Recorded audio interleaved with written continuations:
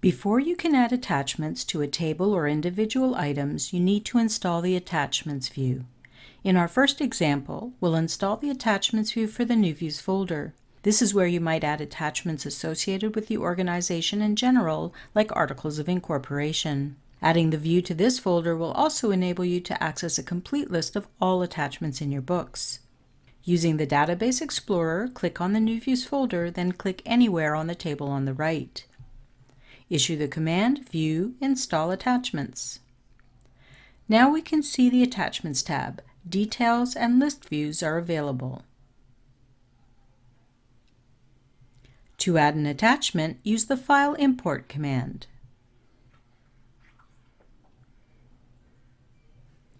Giving the attachment a name and description will make it easier to identify or find in a list.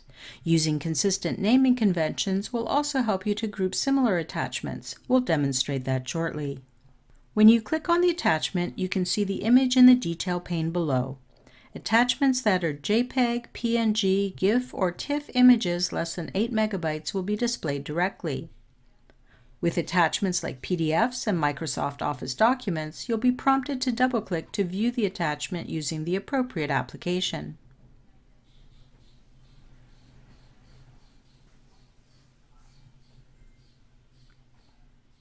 In our second example, we'll install the Attachments view for purchase invoices. Here we might add scans of expense receipts, invoices, and other attachments related to purchases. Since we want to add the attachments to individual transactions, we'll install the Attachments view in the Transaction Detail pane.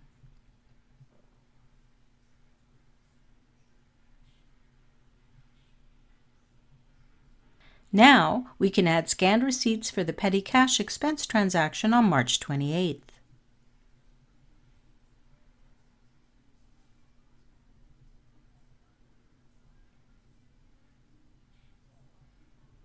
You can resize images in the Detail pane using the Resize button or by scrolling the mouse wheel while pressing the Control key. As we just saw, attachments imported into a table are appended and duplication is not prevented. Of course, you can always delete an attachment which has been imported by mistake. When the Detail pane is the active window, only one attachment can be imported at a time. If an attachment already exists, it's replaced by the attachment that's imported. Some examples of useful attachments in a set of books for nonprofit housing includes things like floor plans, which you can attach to individual units in the unit maintenance report. Documents which serve as proof of income can be attached to RG items for subsidized members or tenants. Earlier, we added an Attachments view to the NewViews folder. Notice how all attachments in this set of books can be seen here. So far, we've looked at the list view of attachments. Let's take a quick look at the Details view, which provides additional information. Both the List and Details views can be sorted by any column by clicking on the column header. This makes it easier to find isolated attachments you're having trouble locating. You can also see how having consistent naming conventions helps you to organize similar attachments into blocks in this kind of list. If you add an attachments view in the wrong place or decide you don't want it there anymore, you can remove it by positioning anywhere in the view and reissuing the View Install Attachments command.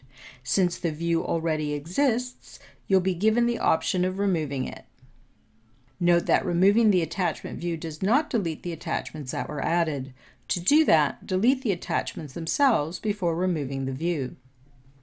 A few final points about attachments.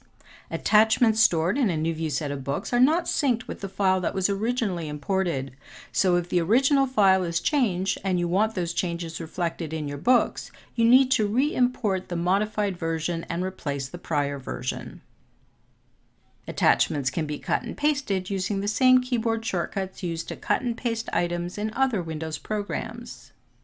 Attachments can be exported at any time using the File Export command.